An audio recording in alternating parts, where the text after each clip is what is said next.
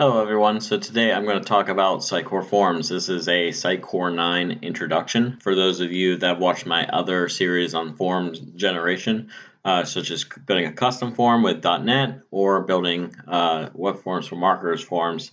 This is kind of different than those previous tutorials. Sitecore Forms is now out of the box installed with Sitecore 9, so you don't need to go through the process of installing it as a module or anything like that. It's actually just going to be in your default instance. So as you can see, I'm on the Sitecore 9 dashboard or launchpad.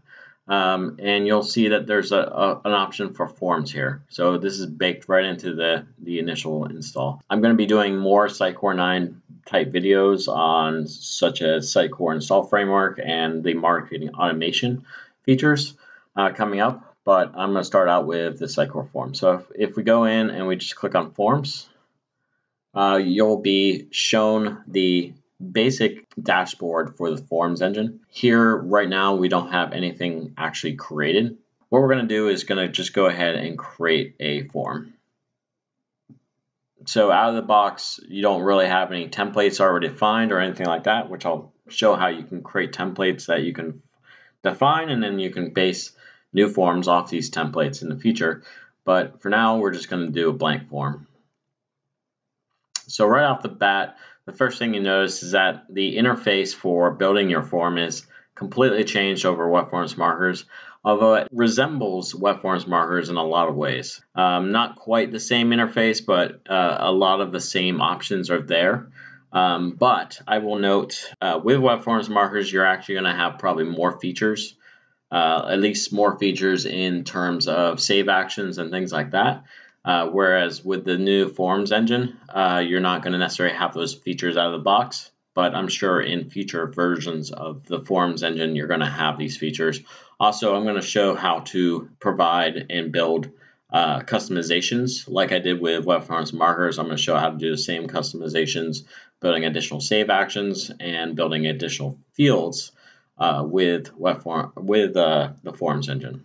So let's just get started here. As you can see that you have kind of a building block which is sensitive to your mouse actions. On the right is a kind of a builder for building your form. So underneath all these options you'll see that you have a structure, you have security, lists, and basic. And obviously, like I just said, you could additionally have new ones that you could define later on, and I actually suggest that you do that to build out and build a very flexible forms building engine. Ideally, moving from this point forward, I don't see a reason why you'd want to build your own custom forms.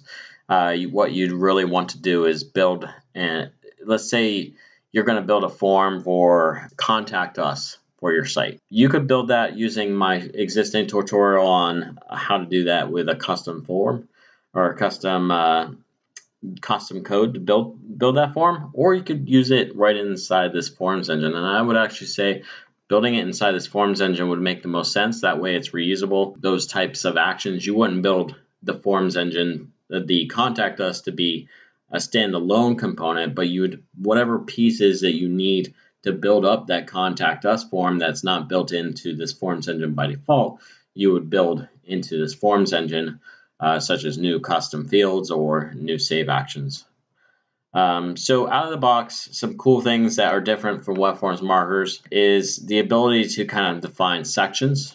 So you could build columned interfaces here. You can do this by adding a section, and then you can specify CSS classes. So you could say this is a colmid 6,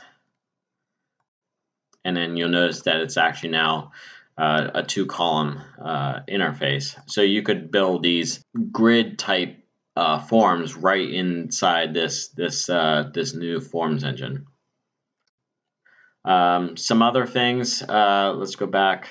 You actually now are able to build multi-paged forms.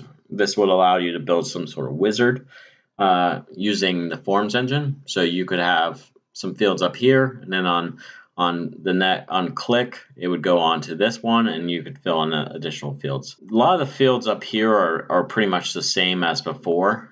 So we have a text field, and there's not a whole lot that you can do with this.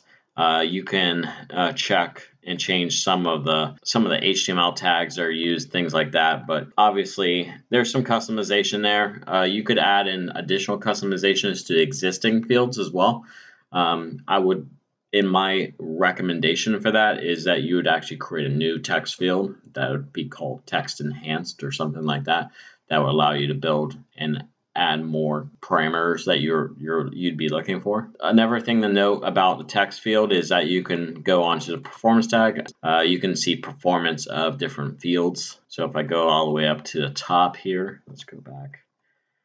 You'll notice that there's a performance tab. This is for the performance of this entire form. Since it hasn't been running, you can't really see any of the performance on it currently. So the abandonment rate, the abandonments, unique views, etc. are not visible, but obviously those would be if this form was running. Styling, thumbnails, so you could specify a unique thumbnail for this form if you wanted to denote it in the forms engine with a special icon. And there's some other quick things. So let me just show lastly the submit button. So go ahead and do submit. We have again the performance tab, which is not enabled currently, but once the form was active, you would probably be able to see performance data on this submit button. You can specify different actions for the submit button. So if you wanted it to, instead of be a submit, you wanted it to be a next, so it would take you to the next. Cancel. You wanted to take you to the next page, then you would make it a submit action that takes you to the next page instead of submit. I'm just going to change it to submit. And really quickly, you'll see this area at the bottom here, submit actions. You'll notice that the options are pretty limited. You can trigger goals and things like this. You notice that there's not an option to send email. You could still send email, but you'd have to use marketing automation to do that. So you trigger a goal, and then that would trigger your marketing automation flowchart would basically trigger some sort of email when some sort of that triggering of that goal would trigger an email basically. So you'd be using your marketing automation to do that rather than create it right for this interface. Some other things are missing is none of the XConnect connectivity. You can't basically add this data to XConnect out of this interface. Some other things, if you wanted, is to send data to an external system, things like that are not built by default. So you would have to build additional submit actions.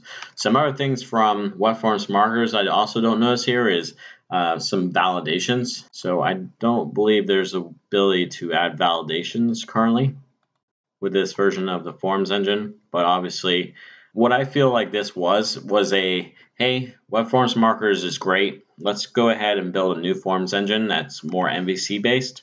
And that's what they've done. But there are some areas where they need to expand upon what's built. So they will be doing that. They just haven't gotten to that point yet. Lastly, there's no conditional rules like if this text box is filled in, the button hides or something. I don't know why you would want to do that, but that would be something that you could potentially do with web forms markers, which you can't currently do now. So that's pretty much it. Let's go ahead and apply and just save this real quick. Anyways, this concludes today's session. Like I said, I'm going to be doing more videos on this forms engine, how to make customizations to it, and start showing it in action on your website. So please be on the lookout for those. All right, have a good one. Bye.